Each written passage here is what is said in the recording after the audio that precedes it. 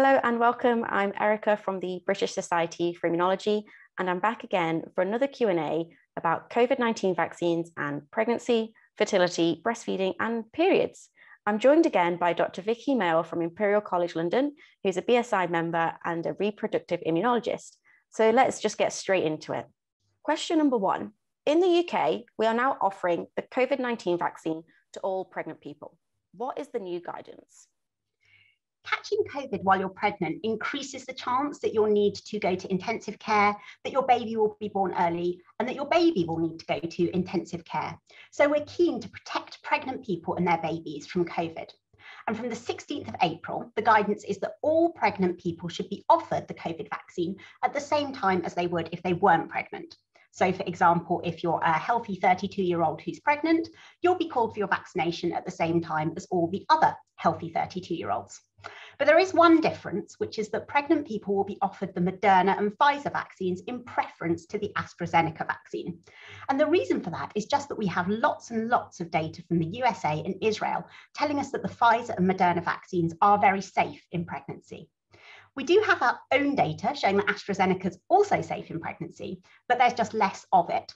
But if you are pregnant and you've already had your first dose of AstraZeneca, then the guidance is that your second dose should also be AstraZeneca.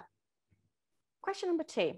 What is the evidence that it's safe to be vaccinated for COVID-19 during pregnancy? In the USA and Israel, they've been vaccinating pregnant people since last December. And in the USA, they've now vaccinated more than 110,000 pregnant people. They've been looking very carefully for safety signals using a number of approaches, and they haven't found any pregnancy-specific problems associated with the vaccines. One of the best studies on this tracked nearly 36,000 pregnant people every day for 7 days after they had had each dose of the vaccine. And then they also tracked down almost 4,000 of them to do a longer-term follow-up. By that time, 712 of them had given birth to healthy babies. And among the rest, although some did have pregnancy problems, the problems were occurring at the same rate that they do in pregnant people who are not vaccinated. It's also worth saying that people who get vaccinated while they're pregnant pass antibodies through the placenta to their babies. And we expect these antibodies to give your baby some protection from COVID-19 after it's born. Question number three. What is the advice for women who are trying to conceive? If you're trying to conceive and you're called up for the vaccine, you can have any of the 3 vaccines that we're using in the UK, including the AstraZeneca vaccine if you're in one of the age groups where that one is being recommended. I think it's also worth saying that although there have been lots of rumours that COVID-19 vaccines might reduce fertility, we actually have good evidence from the clinical trials and from studies done on IVF patients that they don't. And that big tracking study from the States also looked at people who'd become pregnant after they had been vaccinated. And there are nearly 5,000 of those just in that one study. So there's no problem at all with getting the COVID-19 vaccine if you want to become pregnant in the future. Question number 4. What is the advice for people who are breastfeeding? If you're breastfeeding and you're called up for the vaccine, you can have any of the 3 vaccines that we're offering in the UK, including the AstraZeneca vaccine if you're in one of the age groups where that one is being recommended. The vaccines don't get into your breast milk, but the antibodies that your body makes do. And again, we might expect this to give your baby some protection against COVID. Question number 5. Some people have reported having different menstrual cycles or bleeding after the COVID-19 vaccine. Is this a common side effect, and what does that mean for fertility? Some people have reported this, and we don't yet know if it's a common side effect. Work is being done to find this out. But what we do know is that there are some other vaccines, like the HPV vaccine and the flu vaccine, that can cause short-term changes to people's menstrual cycles. The changes are short-term, though, and these vaccines have no effect on fertility. So we expect the COVID-19 vaccine will be similar. The final question.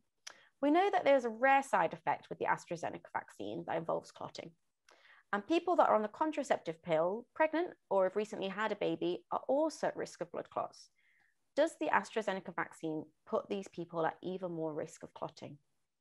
People who are at higher risk of clotting for hormonal reasons, like being on the pill or being pregnant, don't seem to be at increased risk of this rare side effect, which is called vaccine-induced immune thrombotic thrombocytopenia, or you can imagine why for short we say VIT.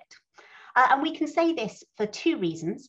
Firstly, it doesn't seem to be the case that the people who have been unlucky enough to have this rare side effect happen to them are more likely to be on the pill or on HRT or pregnant. We also know that the mechanisms that cause clots associated with sex hormones are completely different from the mechanisms that cause clots associated with VIT. Sex hormones increase the risk of clotting by increasing the expression of clotting factors in the blood, whereas in VIT, we see specific antibodies binding to platelets and activating them, and this is what causes the clots. So for this reason, if you're on the pill or on HRT, or you've just had a baby, the advice is that you can have the AstraZeneca vaccine if you're in one of the age groups where it's being recommended.